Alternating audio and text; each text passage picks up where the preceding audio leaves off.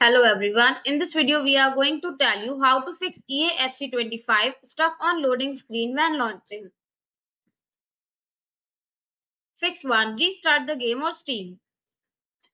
Close the game. Press Alt plus F4 or click the close button to exit EAFC25. Exit Steam. Click on the Steam menu in the top left corner. Select Exit to completely close the application. Reopen Steam. Launch Steam again from your desktop or Start menu. Start the game. Navigate to your library, find EAFC25 and click play. Fix 2. Modify launch options. Open Steam. Launch the Steam client and go to your library. Right click on EAFC25. Select properties from the context menu. Go to General tab. In the properties window, stay on the General tab. Set launch options. In the launch options field, type DX11 or D3D11. Close properties window. Click the close button to save changes. Launch the game. Start EAFC25 again from your library. Fix 3. Run the game as administrator. Locate the game. Find the EAFC25 shortcut on your desktop or in your Steam library. Right click. Right click on the game icon. Select Run as administrator. Choose Run as administrator from the context menu. Confirm prompt.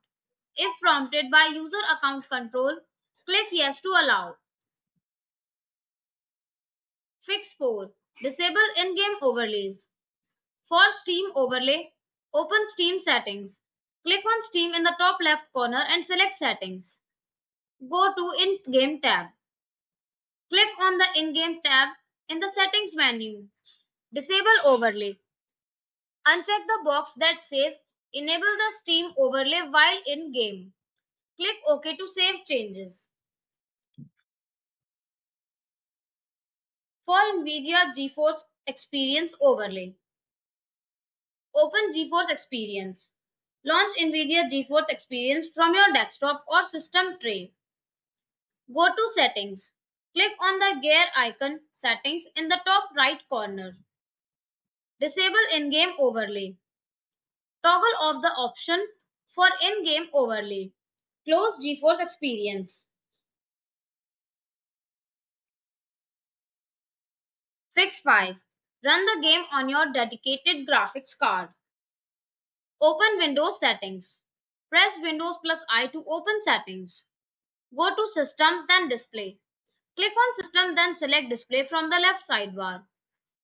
Scroll down and click Graphics Settings. Scroll down and click on Graphics Settings. Add EAFC25. Click on Browse, navigate to your game's installation folder, usually found in C:/program files x86 Steam /Steam apps /common EAFC25 and select the game executable file, usually named eafootball.exe. Choose graphics preference.